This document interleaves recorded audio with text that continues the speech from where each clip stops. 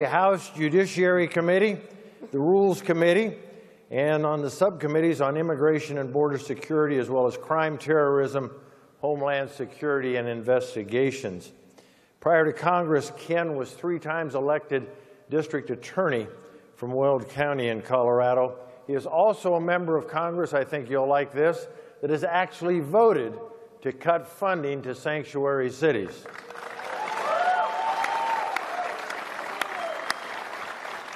He has a 100% rating from Numbers USA. On my immediate left, Mike Gonzales is the senior fellow in the Catherine and Shelby Colum Davis Institute for National Security and Foreign Policy at the Heritage Foundation. Mike was born in Cuba, left Cuba at the age of 12, has spent 20 years as a journalist, beginning reporting on high school sports, as I understand it. Boston, yes. And eventually got to the Wall Street Journal for about 11 years and was stationed all over the globe, including such enchanting places as Afghanistan and Pakistan. Mike has written a book. It's called A Race for the Future, How Conservatives Can Break the Liberal Monopoly on Hispanic America. Thank you. Congressman Andy Biggs, newly elected to Congress this last election from Arizona's 5th District, that's the southeast part of the Phoenix Valley. Andy has, prior to Congress, served 14 years in the Arizona legislature, the last 4 of which were as the Senate president. He's recognized as a champion of the taxpayer from the Americans for Prosperity, a friend of liberty from the Goldwater Institute, has a 100% score as well from Numbers USA, serves on the House Judiciary Committee and on the Committee on Science and Technology. So welcome the panel, if you would, please.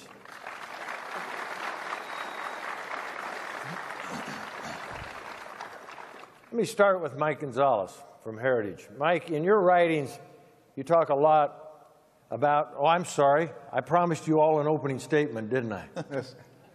Then let's do that. Mike, why don't you go ahead and give us a few remarks off the top? Well, thank you, Bob, and thank you all for being here early this morning. Now, one of the impacts that immigration since '65 has had on American society has given rise to this argument that a quote-unquote changing demographic requires the implementation of multiculturalism as a political model.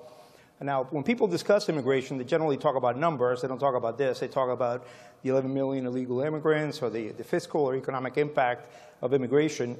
And what I'd like to put on the table today is this impact that the application of political multiculturalism has on national identity, culture, sovereignty, and even the nature of the nation state itself. Now, I understand why these 2 arguments are kept separate.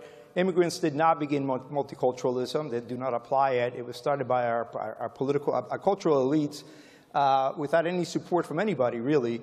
But immigrants are pressed into the cause of supporting multiculturalism in 2 ways. First is the argument of it's done in their name, changing demographic. This is a bogus argument. America has always had changing demographics. Since 1830s, when records were first kept to the present, about an estimated 60 to 70 million immigrants from all over the world have come in. We have always been multi-ethnic. We have never been multicultural. That is the new thing. The second way is that the immigrants are pressed into the groups, the pan-ethnic groups, that form the building blocks of multiculturalism. And these groups were started by the bureaucracy with no input from anthropologists or science or anything else. I'm talking about Hispanics or Asians or MENA. So I'm just going to leave it there. And by the way, I think that's completely perverse to do that. I'm going to leave it there but say that this issue of what multiculturalism does has to be solved no matter what we do with immigration. We can do all the vetting we want, but if people come in and then they're assimilated into groups, we're going to have a problem unless we take care of that. So thank you. Well said, Mike. Thank you. So we don't consolidate Congress too much. Let me go to Andy Biggs now, and then I'll go to Helen and finish up with Ken. Andy. Thanks, Bob. Thank you all for being here today. And let me say, when this country was put together, our founders came over and they had a very clear notion of what government's supposed to do. It's supposed to be limited, and the main purpose is to protect individual freedoms and rights. And when you don't have a boundary, you kind of lose your sense of sovereignty. You don't have that identity of what where your national authority begins, where it ends. Our federal government was created by the states. The states have lost their boundaries and sovereignty to the federal government. But right now, along our southern border, we have lost the border. The border is not defined anymore, which means that the entire nation is essentially weakened. And so if you want to have a discussion about immigration, the first thing you need to talk about is border security. The next thing is you have to talk about removing the inducement, the incentives for people to come here illegally. And then, of course, you have to enforce the laws of the nation. This is a highly charged, emotionally charged issue. If we're going to get to an ability to even consider the depth of immigration, we have to take care of those first three issue areas first. So I'm looking forward to the panel. Thanks, Bob. Thank you, Andy.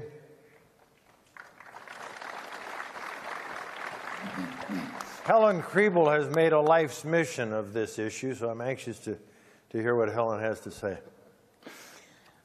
As conservatives, which we all are, we need to think about immigration based on those principles that made and still make America great. So I want to quickly run through them. We believe in border security to protect our national sovereignty. We believe in limited government because we believe in self-government. We believe in free markets based on supply and demand and a vital private sector. We believe in the rules of law without over-criminalization. We believe in equality, which means no special deals for special groups. Uniform law. The immigration discussion today is focused on border security, which is essential and necessary. But good border security requires a functioning guest worker program. And that's why President Trump has said the wall must have a gate.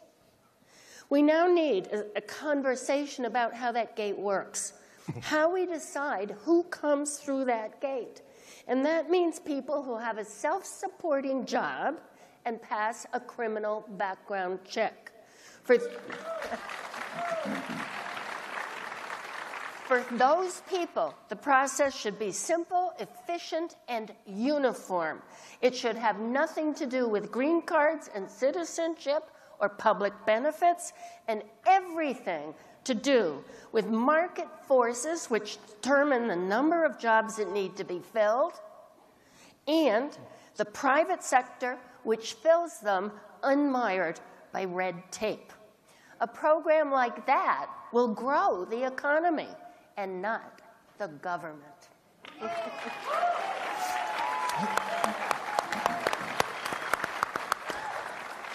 Congressman Buck.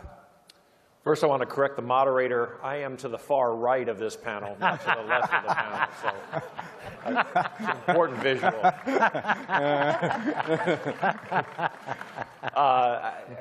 Just very quickly, I think it's really important for us as Americans to understand that illegal immigrants are certainly to blame for part of this problem, but we also have to put blame on the politicians who don't have the backbone to fix this system.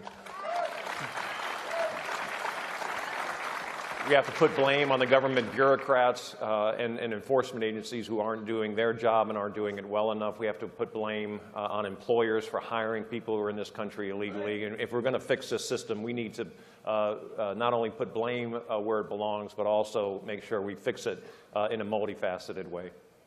Thank you, Ken. All right, now to Mike with the first question.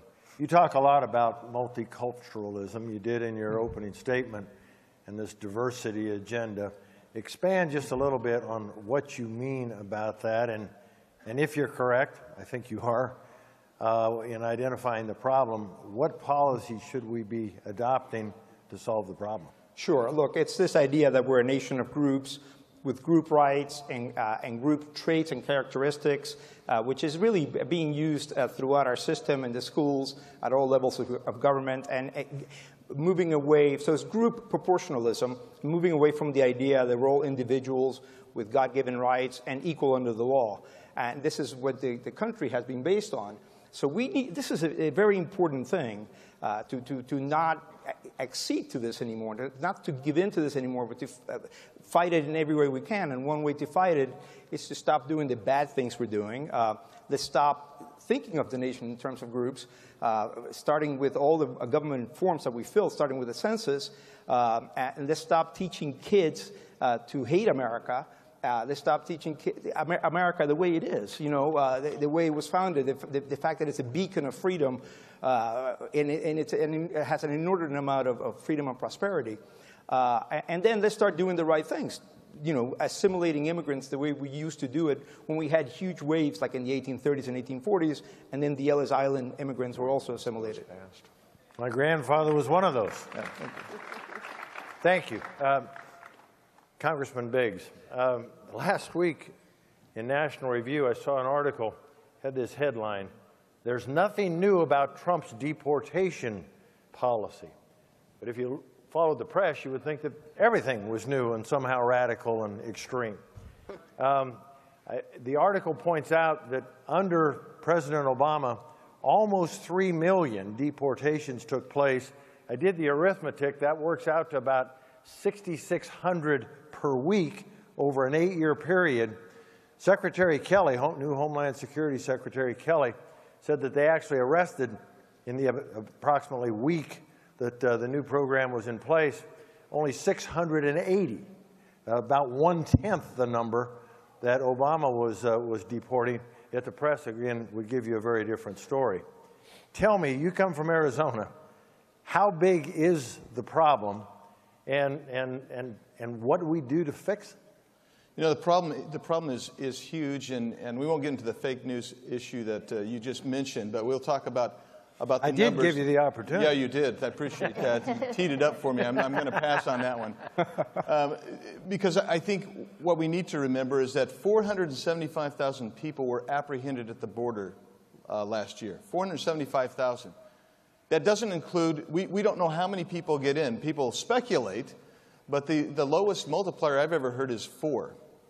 And if that's 4 times, then you're just under 2 million people actually entering this country every year. And for us as Arizonans, we're kind of at the point of the spear there, because the biggest human smuggling, drug smuggling corridor is the Tucson sector.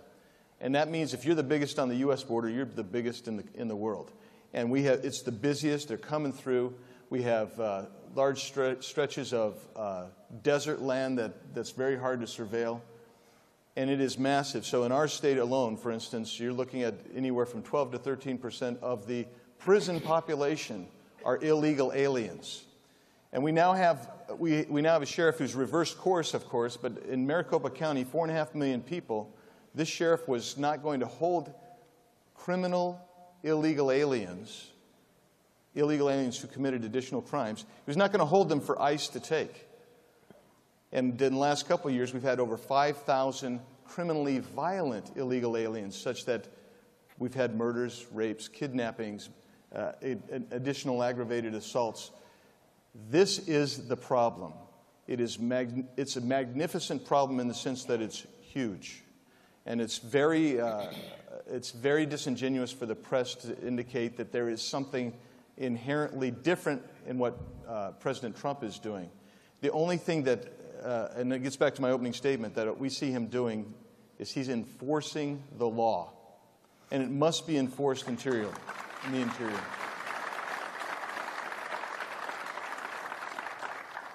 Helen, a lot of attention, understandably, as Andy just articulated, on border security. But as the president has also said, he thinks America needs to have a big gate. So there's, with all the attention on the illegal problem, legal immigration reform has maybe gotten precious little discussion. I know you've given this a great deal of thought. Tell us what those thoughts are, if you can. Well, I think when we criminalize everybody without giving them an opportunity to have a legal way to do things, we've got things backwards. So what we need is a program. The federal government's job is to do citizenship and green cards. But work permits is about work. It's about the private sector and the business people. And to set up a program there that is legal is important. So we're suggesting that you set up private employment agencies that have databases of every job that's available that needs to be filled, has a database of every worker that wants them, makes a match, and then sends those workers through a national security section, comes back. If you have a self-supporting job and you have never committed a crime, you would be issued a work permit like the red card. It has a microchip in it like the cards you use everywhere. It is absolute security that the person who presents it is the person it was issued to. You can scan it at the border. The police can scan it. An employer can scan it. It is costs $10 and takes about 3 days to make. And it's a way of regularizing, of allowing employers to find legal workers when they need them that they can't find otherwise and pursue their own American dream. And it allows workers to come in who have no way of applying for work permits in the United States. So what we've done is encourage them, if you want to work in this country, you've got to come illegally, because there's no way you can come legally. And so border security is having this card where you can come through the gate to a defined job and have never committed a crime. So that's what we are looking at as a way to solve it. And if your American dream is your business and you can't find labor, like the dishwasher, then you have to close your business or hire illegal people. And then you get criminalized and go to jail for 3 years. You can't criminalize millions of American citizens without giving them a way to move their businesses legally.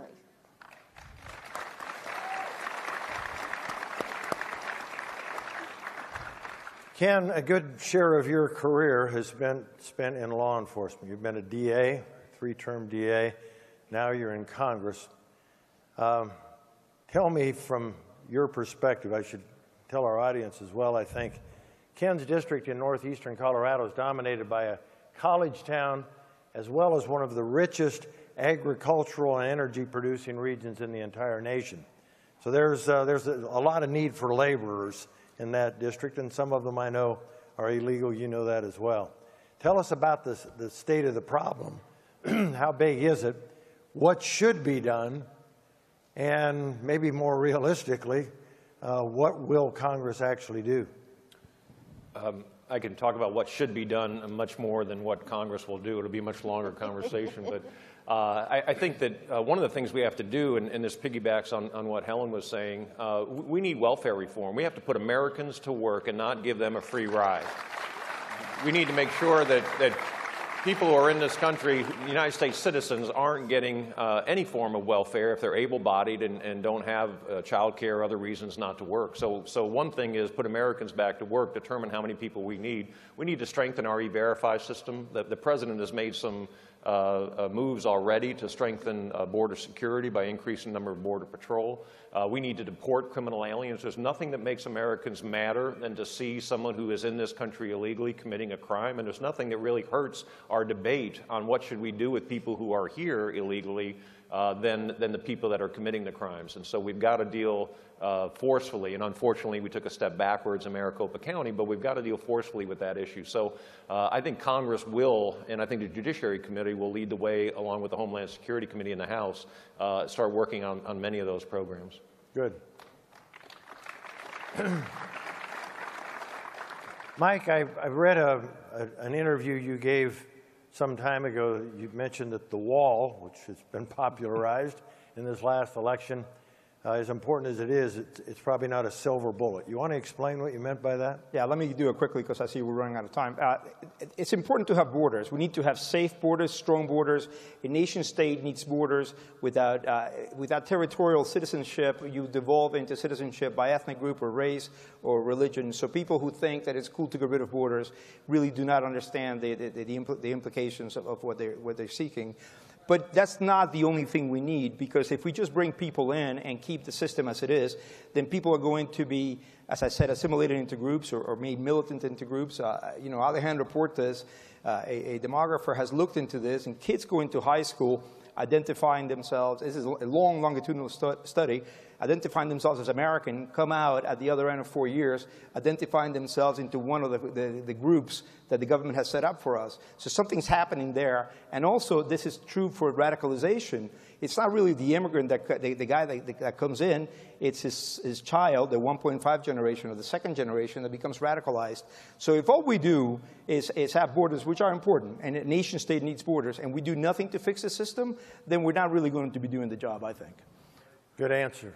Helen, you've said as well in an earlier interview that I saw that we almost, and you referred to it just a minute ago in your previous answer, we almost require businesses to hire illegals. You want to expand on that just a little bit more, and maybe more importantly for this group, what conservative principles ought to be applied by Andy and Ken when they go back to Congress and fix this problem? Well, I want to ask you, first of all, does government do everything best? So should the entire foreign labor market be left in their hands? Because they decide how many workers in each category are needed in their little offices with no relationship to the marketplace. So we need 15,000 construction workers, and that's all the visas you're going to get. But 100,000 are needed. So what is the construction owner going to do? He can't get the workers he needs. And he either closes his business or he hires illegal workers. So when you make it that way, and then you're going to criminalize him if he does it, you've got a boondoggle. And the same is true for workers who know that we're the land of opportunity. And they can't, it's illegal for the government. The government has set up a program so full of red tapes, both for the employer and the person who wants to come. If you want a job here, you have no right to apply for a work permit yourself.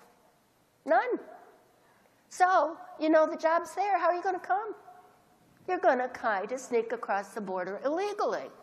If those people had a way to go properly through a process that is managed in the private sector efficiently by business people, you've got a huge improvement on border security, because they're going to go through the gate that Trump talked about. We need to start talking about that gate soon. Andy, speaking of gates, I think Arizona is one of those. I know from experience, having been there, I think we probably all understand that in the Phoenix Valley, at least 3 industries that dominate that valley, construction, agriculture, and hospitality, there's a heavy reliance on illegal immigrant help.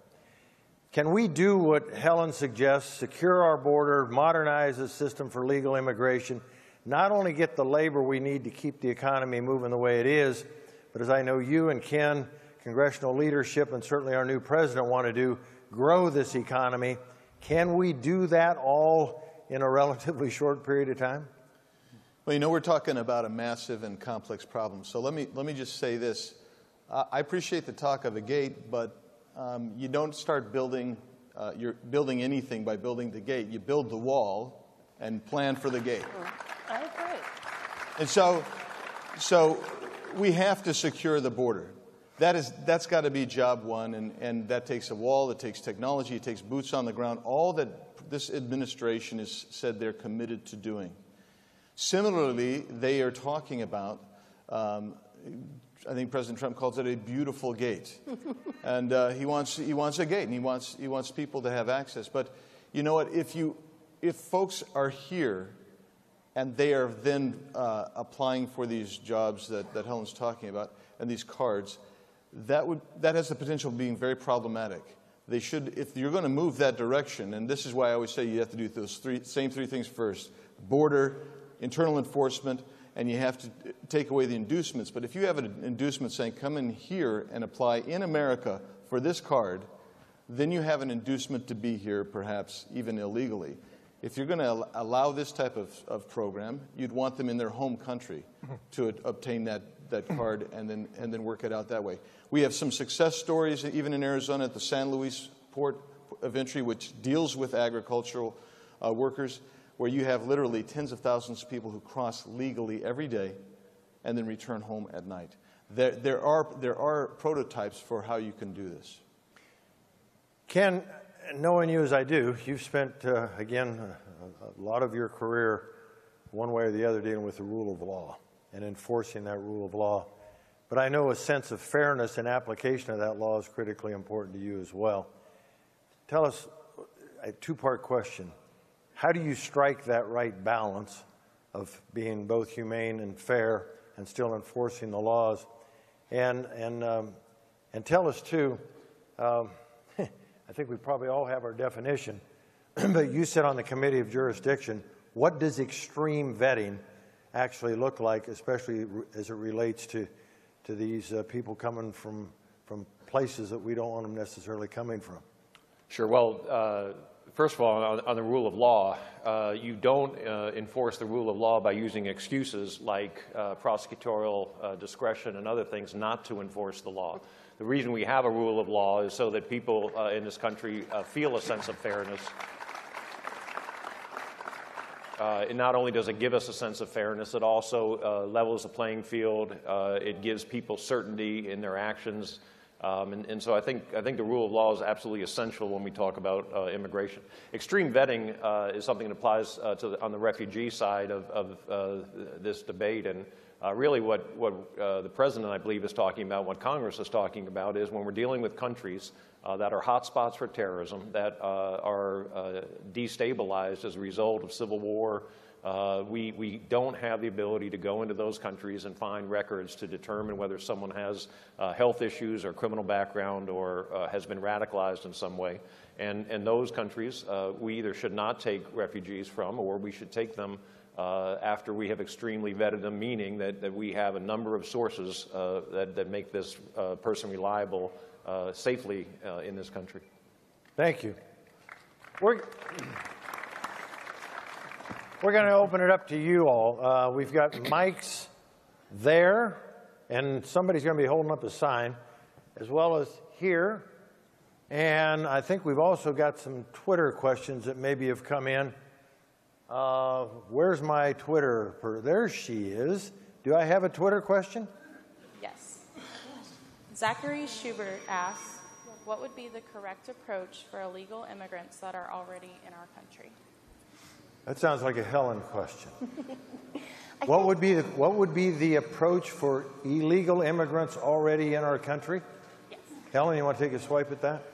You know, you're not going to deport 11 or 12 or 15 million illegal immigrants. Why not? Because you can't. It's logistically impossible. And I think that the thing you need to consider is that if that person is got a self-supporting job and has never committed a crime in the United States, that they have no path to citizenship, no path to a green card, and no use of our social services, to allow them to apply for a simple work permit so that they are here legally is a good idea. Let's go over here. Very good, Mrs. Krieble. Go over here to my left, and then I'll come over here, okay? Hi, good morning, ladies and gentlemen. My name's Zach Henry. I'm from Houston, Texas, one of the most ethnically diverse cities in the country. My question is, what is the most conservative, effective approach President Trump can take to the Dreamers, and more specifically, DACA? I'm going to toss that to Ken if you want to take a swipe at that. Ken? Oh. Yeah. Oh. You know, I have to tell you, I think we go back to fairness again in this situation. We in this country, in terms of the history of law, have never blamed young children for the actions of their parents. So we've got to take that into account. Now, if someone comes here at age 17, it's different than someone comes here at 6 months. And so I think we need a standard that gives our country the ability to be fair to young people. I am not in favor of legalizing dreamers, and I haven't been in favor of legalizing dreamers. But as a matter of applying the rule of law, we've got to figure out how to deal with young people who know no other country other than America and do it properly. I for one, believe, my son is in the military now, and I believe that if people are willing, if they come here at 6 months and have spent 18 years in this country and they're willing to serve this country, then maybe that is the reward. But it isn't just a matter of giving them citizenship. Helen has asked that she can comment on that as well, so quickly, Helen.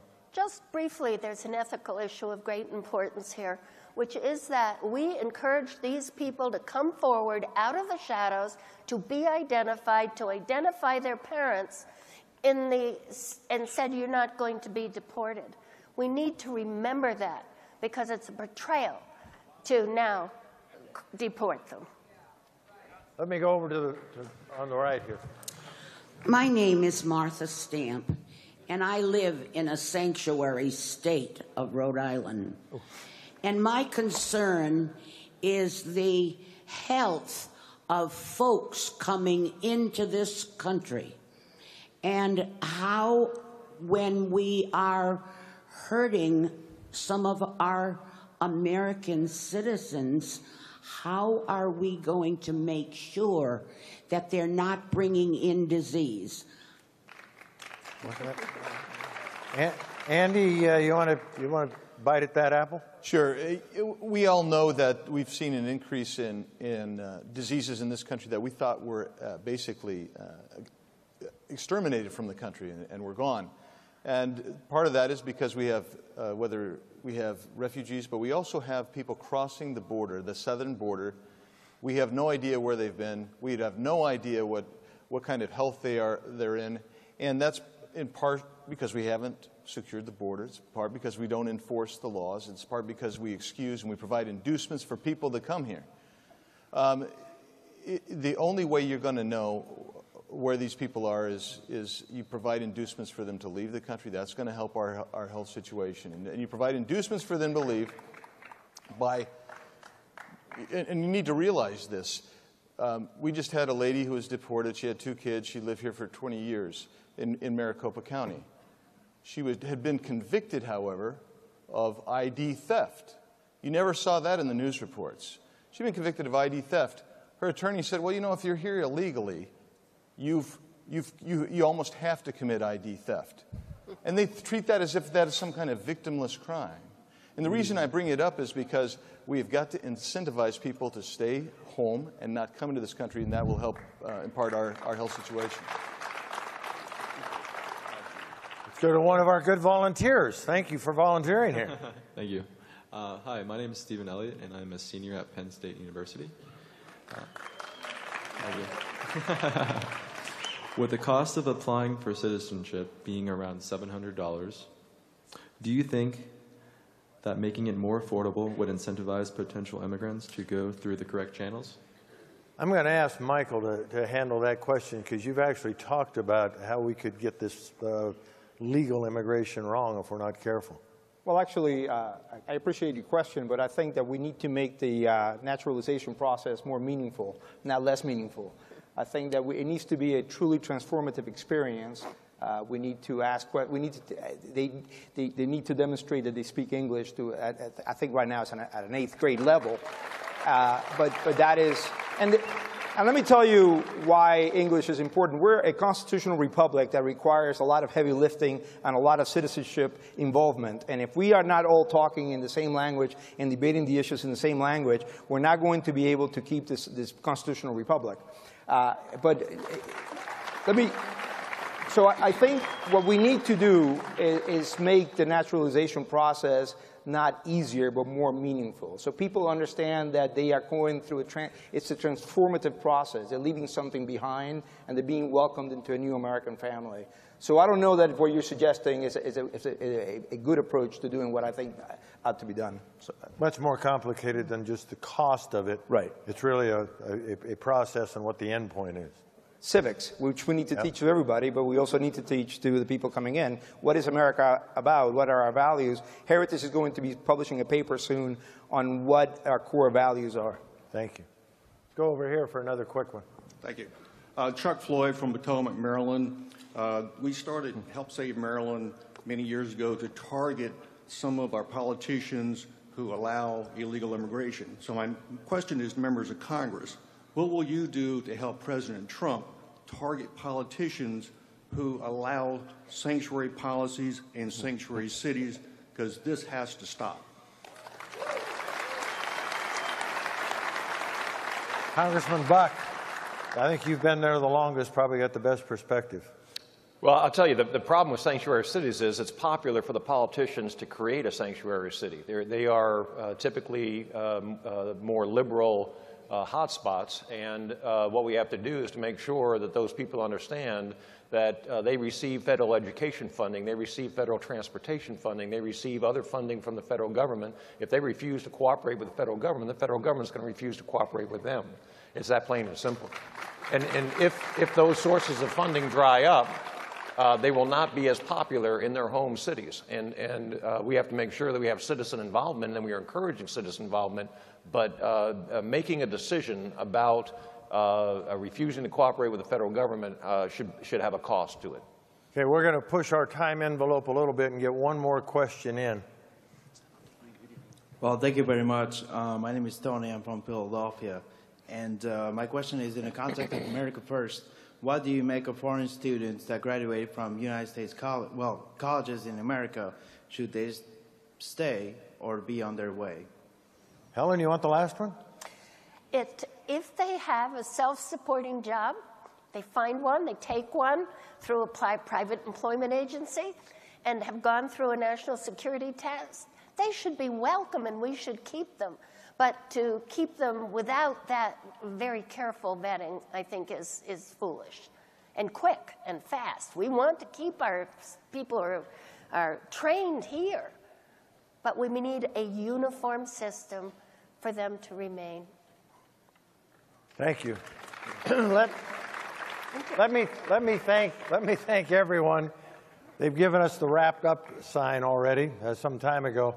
So my apologies to those that wanted to ask more questions. I know we could probably spend the entire morning, maybe the entire day on this subject. But let me ask all of you, this is a tough one. It's a complicated one, and one that has caused a lot of people to get to different solutions for the same problem. Please give my panelists one more round of applause. I think they did a marvelous job.